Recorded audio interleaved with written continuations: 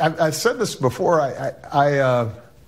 People would ask me, knowing what you know now, do you wish like you had a third term? And I used to say, you know what? If I could make an arrangement where I had a stand-in, a front man or front woman, and they had an earpiece in, and I was just in my basement in my sweats, looking through the stuff, and then I could sort of deliver the lines, but somebody else was doing all the talking and ceremony. Wow. I'd be fine with that because I found the work fascinating. The third term. Scott McKay is here, author of Racism, Revenge, and Ruin. It's all Obama. Mr. McKay, how you doing, sir? Hey, thanks for having me. Glad you're here. So, and thanks for writing the book. So let's ask that big question. Is he still in charge? How much influence does Barack Obama have over the White House today? Well, I would say, I mean, you know, I'll make the obvious, easy statement that Barack Obama has more influence over this Biden administration than any previous president has ever had over a successor administration. And that's, it's not hard to come about that opinion. I mean, he's obviously the first former president to choose to live in Washington, D.C., which, you know, is like unusual. Everybody else went home after they finished being president. And this guy went and bought a mansion in Calorama. And of course, the most glaringly obvious piece of video that kind of proves the point was a couple of years ago when he went back to the White House and was treated as a conquering hero by the people there. I mean, that video was bizarre, right? Like Joe Biden's running around the room looking for a conversation and nobody wants to talk to him. They want to talk to the boss.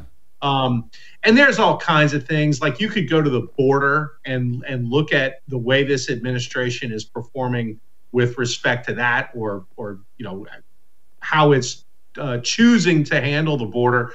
This is something that nobody who's trying to run for re-election would allow the border to be what it is. You would have shut that down a while ago. And instead, like they're doing everything they can to keep that border open, which is a long-term left-wing play to try to get as many people into the country who will hook up to the welfare system. And you know, if they're not given amnesty or turned into voters, then certainly their kids will be. And this is something you do if you really don't care about the guy who's in the White House and whether he gets reelected. Should tell you something. And then, of course, there's the personnel is policy angle, because pretty much everybody who runs this administration for Joe Biden is an Obama one, right? Like these are all Obama's people. And it's different from previous administrations. There's always a mix, right? Like there's holdovers from the previous administration that, you know, the party in power had. And then there are like folks that came up with the president. Well, there's nobody who came up with Biden, really.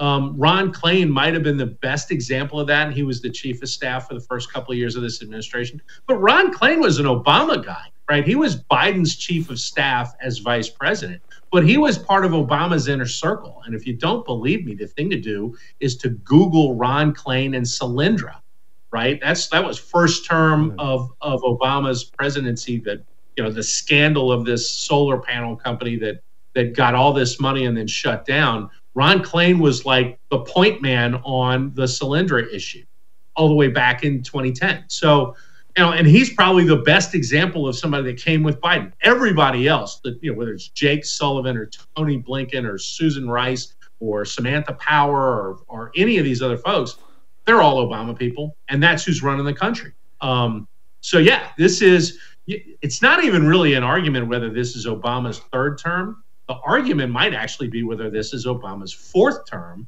given the shadow government he ran for the 4 years that Donald Trump was president. Hey, that was just a short little clip. The special is over an hour long. You can check out the full thing on thefirsttv.com/exposed.